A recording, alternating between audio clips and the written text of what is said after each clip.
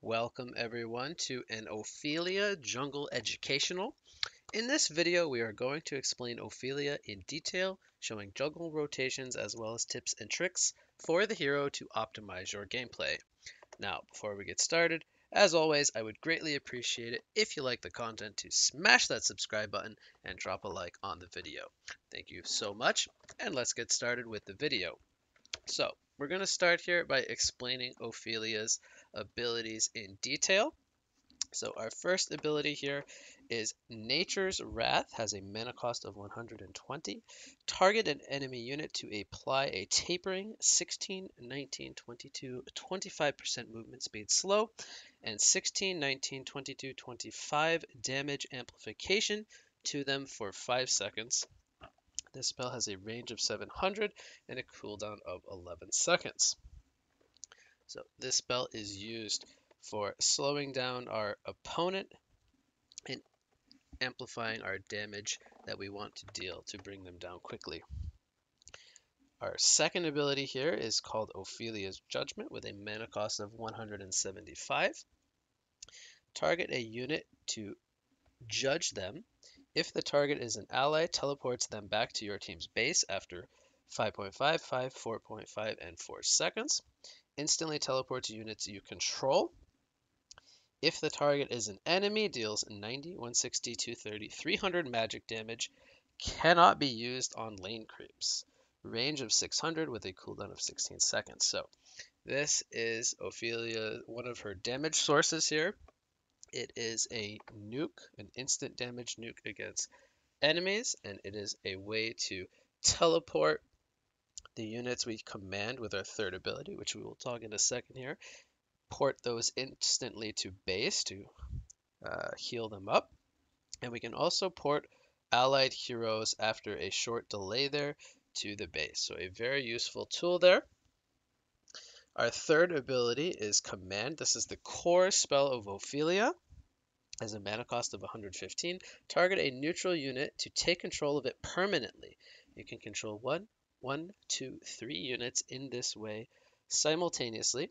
The creatures you control receive a minimum base max health of 600, 800, or 600, 700, 800, 900, 0, 60, 90, 120 max health, and 15, 20, 25, 30 movement speed.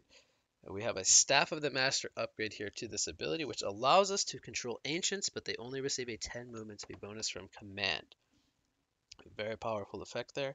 The range of 600 and a cooldown of 15 seconds.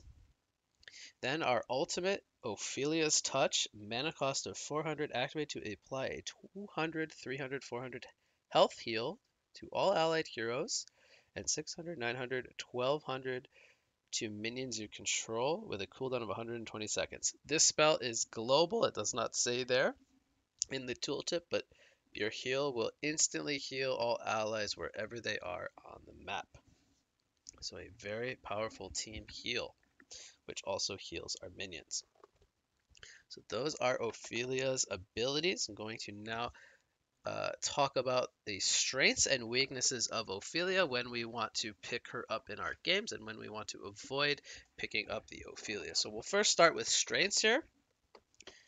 So Ophelia has very strong early lane ganking capabilities, and we can do that in conjunction with the item Veiled Rot. We are able to use Veiled Rot and hide both our hero and our creep army. We are able to gank lanes very early with the power of our command spell, taking over those neutral creeps. Very, very strong ganker.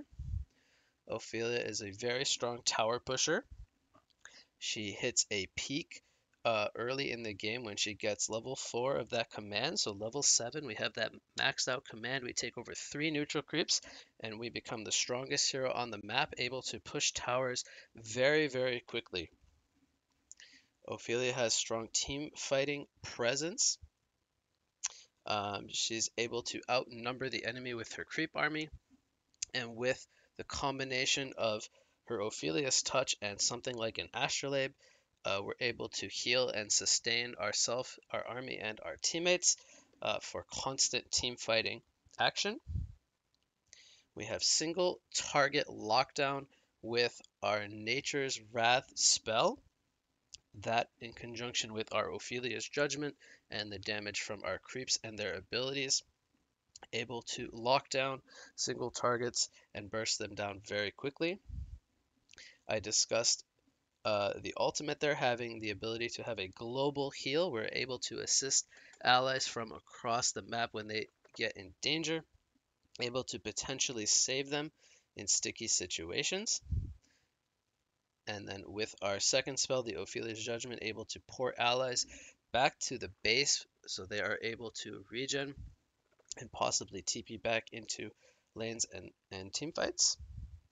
A lot of strengths there for the Ophelia. She is a very powerful jungler. Now we'll discuss some of the weaknesses when we would try to avoid picking up the Ophelia. So against heavy AoE style of lineups, um, they are able to kill our creeps. So just to take a look here, some heroes that come to mind with some heavy anti-push style are the heroes like Draconis, Alonia, heroes like Behemoth that get amplified damage on their shockwave from the creep army. These are just some that come to mind. Very, very powerful at defending towers uh, and defending pushes. So if we see those style of heroes in our game, you might have a difficult time tower pushing in the early game. Some more counters to Ophelia are heroes with neutral counters, so heroes that can isolate the creeps. Heroes like Glacius with her Ice Imprisonment, able to freeze the creep for an extended period of time. Creeps get frozen for 10 seconds. Heroes like Voodoo Jester with the Acid Cocktail, being able to stun creeps for 5 seconds with that Q spell there, the Acid Cocktail. And heroes like Parasite, able to infest our neutral creeps and be very disruptive to us. Now this one you could argue Parasite is not the hardest counter to in Ophelia, but still very disruptive and annoying to play against. And of course, without mentioning Plague Rider, probably the hardest counter to Ophelia, with the Plague Carrier being able to one-shot all of her neutral creeps, as well as if Ophelia does decide to go for that Staff of the Master, to take over the ancient creeps, the plague carrier is still one-shotting the ancient creeps. So a very strong counter to Ophelia. Now the extinguish, even with the level 4, you are not able to destroy the Ophelia minions. I actually made sure to test that out not that long ago, so I am confident in saying the extinguish does not work against Ophelia's minions. So only the plague carrier there, but still very, very powerful counter pick against against an Ophelia. And also slippery heroes, heroes that are hard to lock down, and heroes that are able to disrupt our creeps simultaneously. So heroes like the Magmus having an AoE stun, having that disjoint, very slippery hero with the steam bath as well. Heroes like the Bubbles, very hard to lock down Bubbles with both the Shell Serve and the Take Cover. He has lots of AoE. On top of the Song of the Sea being able to silence our creep army. So these style of heroes, very slippery, very hard to catch, very difficult for our creep army in team fights as well. So those are the most significant weaknesses of Ophelia when you would look to try to avoid picking her up in your games. But overall, a very, very powerful jungler if you're able to master her, as she is arguably a little bit of a higher skill cap style of hero with the multi-unit control, but very rewarding to play once you are able to get the hang of her and master the Ophelia. So now I think it's time we will jump into a practice mode game. We will get into the jungle rotations here for Ophelia. So we'll go ahead and get that practice mode game loaded up. And for this jungle rotation, as always, I'm going to be showing you guys the most efficient farming methods within Ophelia and how we can maximize our farming potential. Now, again, for the sake of the jungle rotation, it's really just going to be showcasing the farming aspect. Now, with Ophelia, she is Arguably the most active style of jungler. She can gank very, very early, very effectively, If I very powerful must. ganker. So we will definitely be I looking to know what do to that do. once we get to the part 2 video, where I'll It will showcase to be you guys done. uh, playing against real players, so there will be I know people to what to gank. But for do. the sake of the practice mode game, we're just going to be showcasing As to you long guys as the this is farming done aspect of quickly. Ophelia. Uh, If I it's not the must. fastest farming jungler, but she can keep up in the early game with some I of the know other what to farming do. style of heroes. And the difference with Ophelia is she is going to be different every single game you play her. The jungle spawns will heavily influence how your jungle will go. So what that means is when we get vagabond leaders, vulture lords, and catmans, we're going to be looking to farm and take stacks. When we get primarily skeleton kings and minotaurs, we're going to be looking to try to set up ganks with those creeps. Now, with that being said, we're always going to be stacking the jungle. I'm going to be showing you guys that in this jungle rotation. We're always going to be stacking the jungle camps. We're going to be looking for those farming creeps early on. We want the vagabond leaders and the vulture lords. Those are going to be used to take out stacks. And when we get minotaurs and skeleton kings later on, we're going to be using that to As long as this is start our done snowballs, quickly. start our ganks, and tower pushes. So, before the If I jungle spawns here, must. as always, we save extra gold.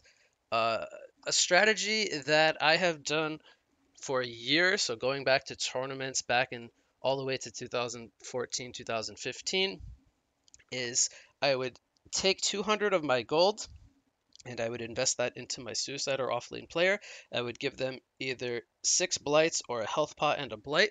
So a lot of the times this extra 200 gold, I will give that over to my offlane player so that he can have a better chance at winning his lane. And as an Ophelia, you don't really need any kind of items to jungle, at least early on. But we do want to be building towards our Ring of Sorcery as our first item. Every single game we're going to be going for Ring of Sorcery. It is the most powerful early game item on Ophelia, giving that mana to our creeps, which allows us to constantly keep using the creeps, the spells from those hard camp creeps. So this extra 200 gold we can save it for ourselves, but we can also give it to our offlane player with extra regen. Now we will be buying Blights, a Mana Pot, a Mark of the Novice. This will be built towards our Mana Ring, a Minor Totem, which we will use towards our Astrolabe later on. It's a very efficient uh, stat item there for the early game. And we buy a Ward of Revelation. Most of the time, we will need the Ward of Revelation to unblock camps, but even if they do not block our camps, the Ward of Revelation is always going to be very useful to us because we're going to want to set up ganks on the lanes. And we can use the Word of Revelation to try to counter the enemy's vision.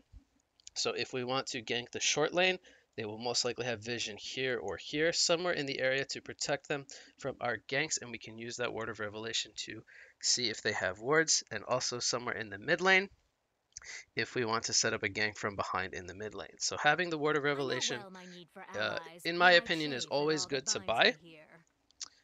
Because we can use that for not only dewarding our camps, but also for dewarding wards of vision that are going to allow us to set up ganks.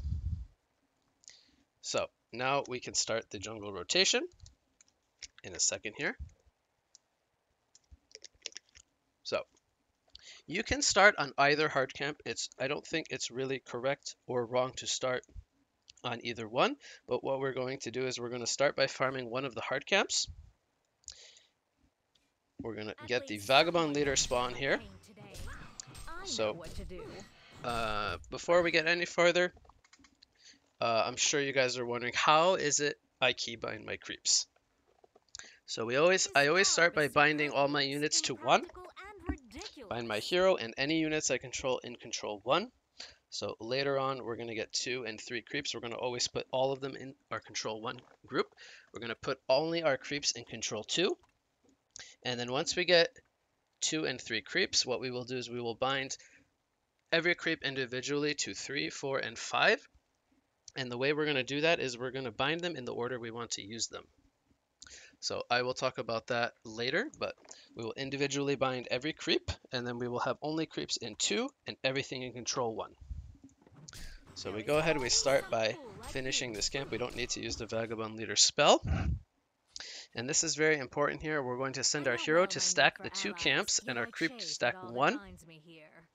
So I will try to show this to you guys. We'll start here by stacking the hard camp and then the easy camp. We run this way, then we run our creep into the medium camp and we will stack that.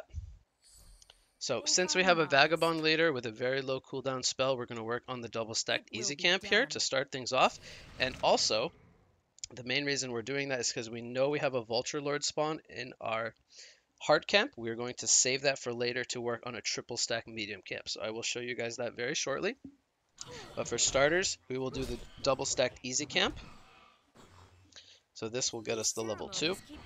We'll wait for the spell to come back up and we will clean up this camp. Now we have one more spell here on the Vagabond Leader.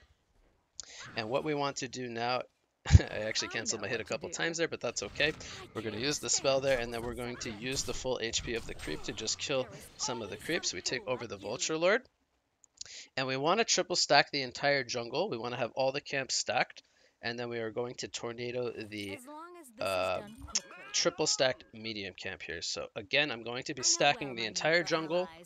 Don't be worried, it's just fine to have stacks as an Ophelia. So we go ahead, we stack the medium and the hard with our hero, and then we stack the other hard camp with the Vulture Lord. Now I will show you guys camping the rune.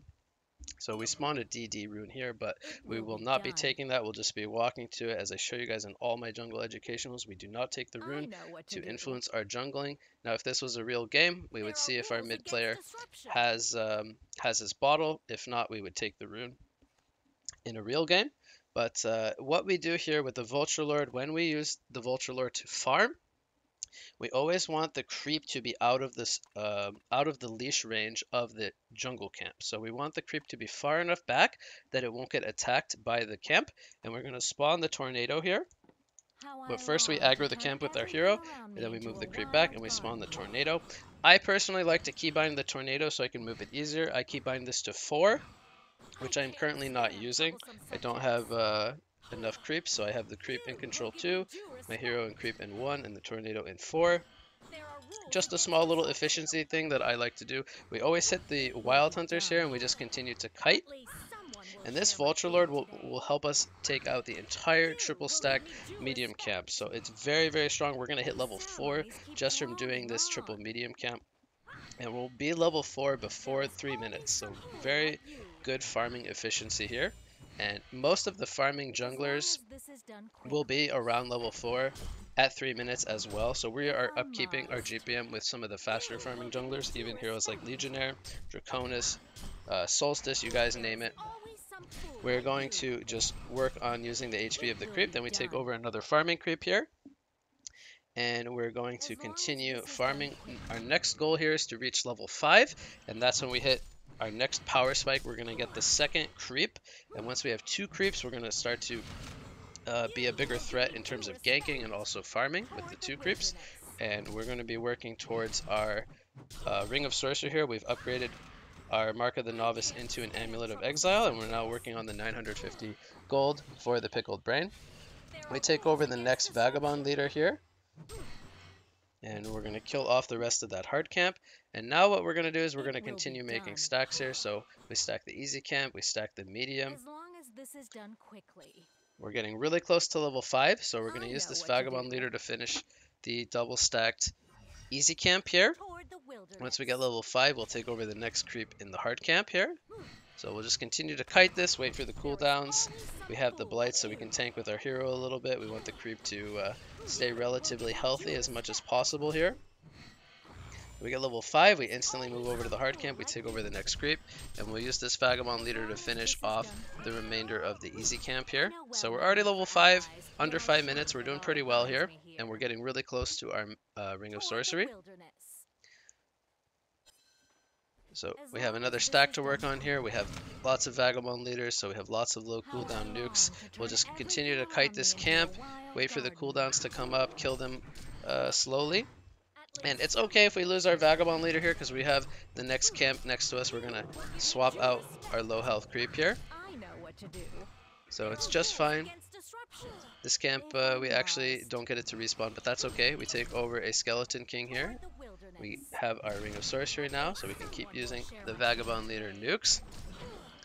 And we This are eventually dance going to shows some exhaust this substance. creep's HP and take over the next Skeleton King. So again, it's completely fine that we If are I taking must. damage on that creep. We already Few know that will we give want to me take over the jewish Skeleton King. faith. Must And everything be we have our made of this ultimate now. stone So glass? anytime you have your ultimate, you always want to be keeping an eye on the Toward the HP pools of the wilderness. heroes on the left of your screen. You'll see if There are enemies start rules to take against damage. Always disruption. be watching the lanes while we farm and make sure If that I our teammates don't must. need our There ultimate is because it is always some global. fool So like we you. always have presence Toward even the when we're farming. wilderness. At least And someone now will what we're share my doing pain is today. just farming for level 7. Level 7 is Always another some fool is going like to be you. our biggest power spike. This is when we're At going to get to least control someone will 3 share creeps, my so we're going to pain be today. very strong once we hit level I 7, know what and to we're going to do. try to do that before the 7-minute mark. So we are 3/4 of the way Toward here the wilderness. to level 7. Few will We're going give to me work on the jewish easy camp, and then faith. part of the hard camp should get us the experience we need for I that 3rd can't creep. withstand So troublesome we have our subjects. sorcery boots completed. Next we will be There is building always towards an some fool astrolabe. like you. So we could start to buy I pieces towards can't our stand astrolabe. troublesome Next, we subjects. kill that creep and we have enough XP for level 7. We now have a Vagabond leader. And at this point, this is when we can look As to go long as gank. this is We will done just see what quickly. creeps we have over here.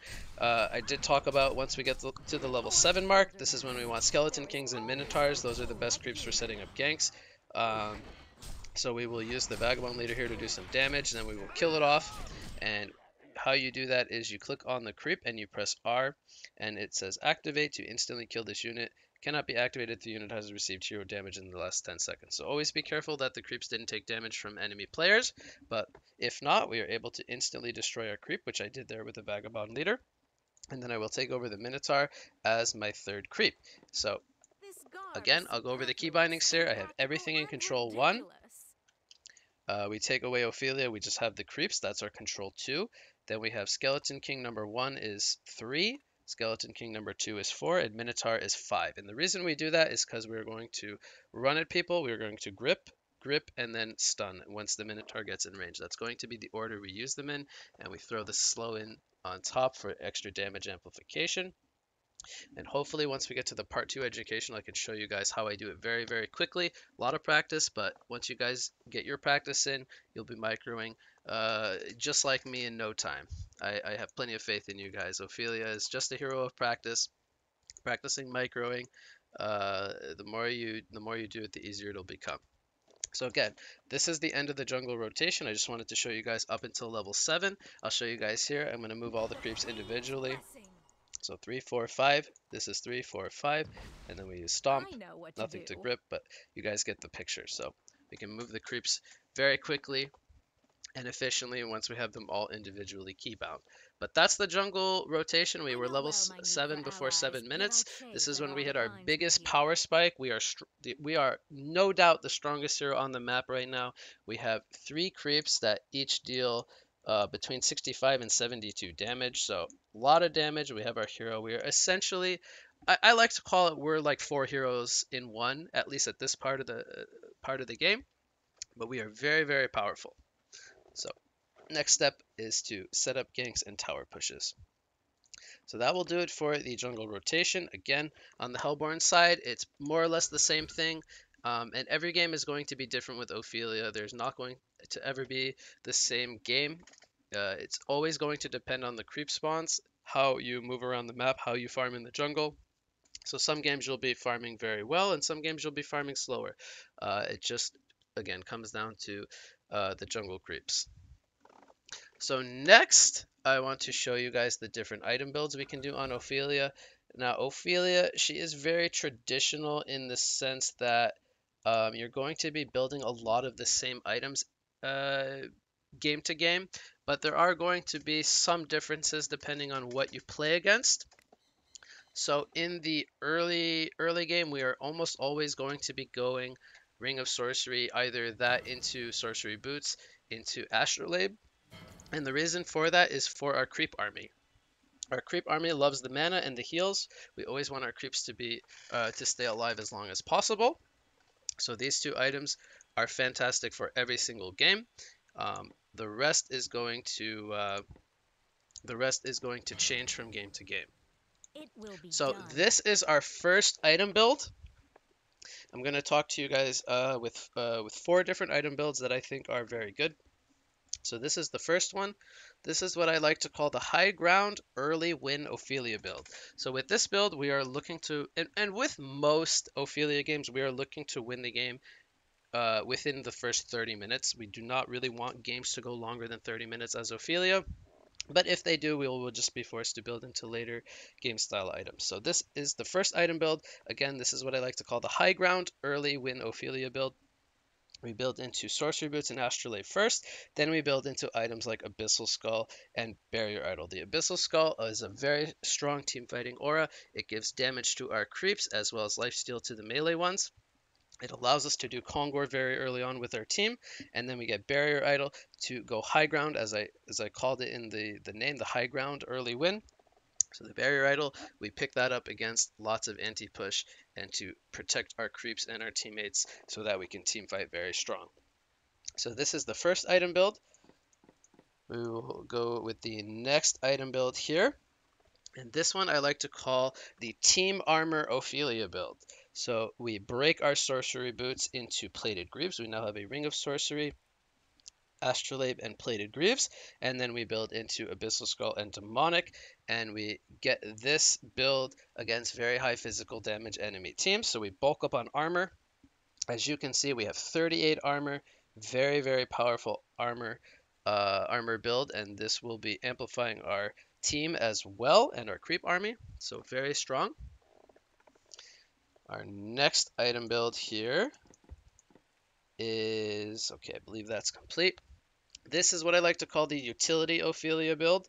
So again, we have the sorcery boots and the astrolabe, and then we're going to build into items like energizer. This allows us to set up ganks with the extra movement speed, as well as buff our creeps and creep waves for tower pushes. Very strong item in the early game.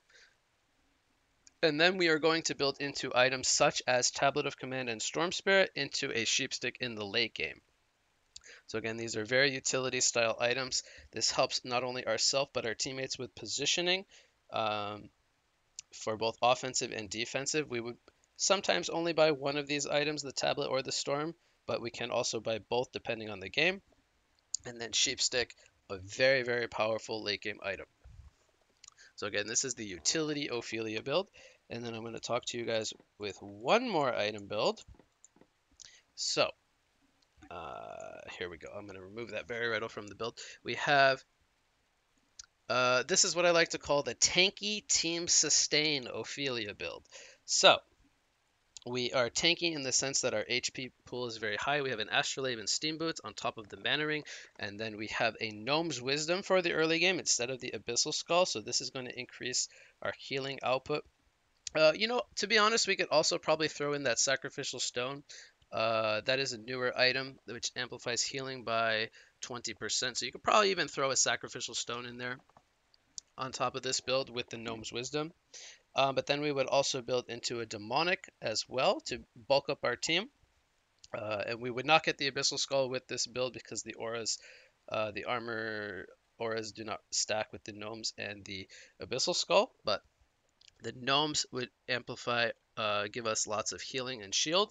So very, very strong against magic style lineups. So that is the fourth build here for Ophelia. And these item builds are just going to depend on what enemies you're facing. So again, every single game, the Mana Ring or Sorcery Boots into Astrolabe is very, very good. You can do that every single game. And then the third item that we buy and later will always depend on what role we want to play in that game and what enemies we are facing. So we can choose to bulk up on uh, physical armor or magic armor, and then we can also decide whether we want to take objectives like Kongor or force high ground pushes very early on. And if neither of those are really the option, then we can go for that utility style build, depending on if we're facing enemies such as heroes like Tempest and Kronos if we need tablets or storms for our allies, or sheep sticks for locking down very difficult to kill carry heroes. So those will be the item builds here for Ophelia. Now I will talk to you guys about the late game item choices.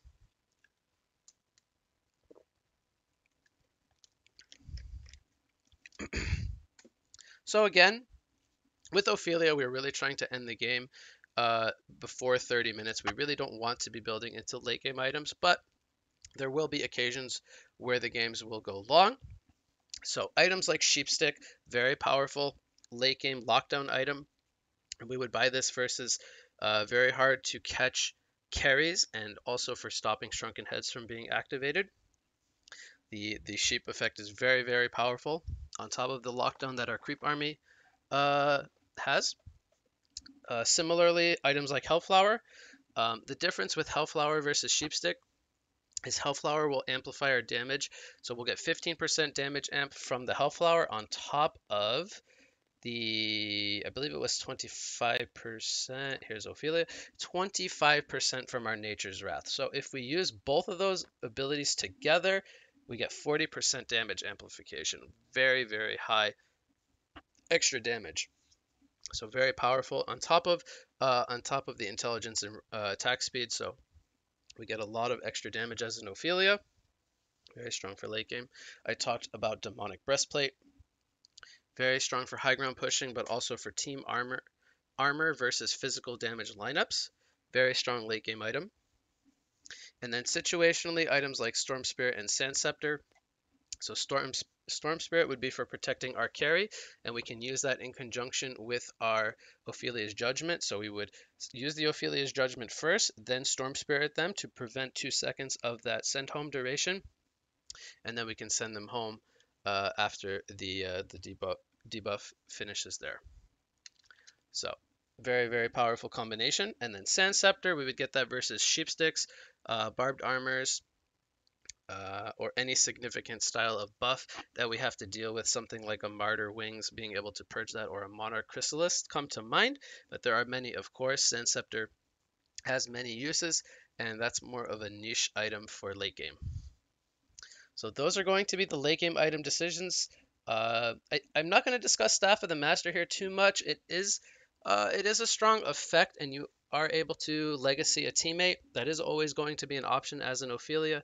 But in my experience, I find that Arcane Bomb is very strong against against Staff of the Master on Ophelia. So I personally do not like to invest the gold into a legacy. I feel that when you have ancient creeps instead of the hard camp creeps, you lack the crowd control that you want as an Ophelia, being able to lock people down with Skeleton Kings and Minotaurs.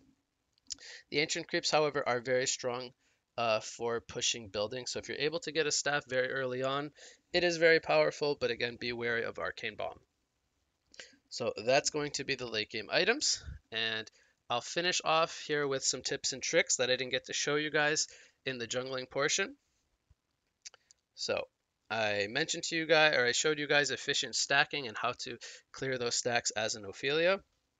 Um, you can use the Send Home, the Ophelia's Judgment, in combination with heroes like Gladiator using the Showdown on that hero. You can send them to base and then bring them right back so they can refill their bottles. They can heal up in the fountain for a couple of seconds. Very powerful combination with a hero like Gladiator. Another situation this spell being using the send home is very strong is with a hero like Dr. Repulsor. So you can send Dr. Repulsor home. He can fly in, bait spells, deal damage with his ultimate, and then he gets ported back to the base so he can regen his mana again. Very, very powerful combination with the Dr. Repulsor. I talked about using staff for taking over ancients.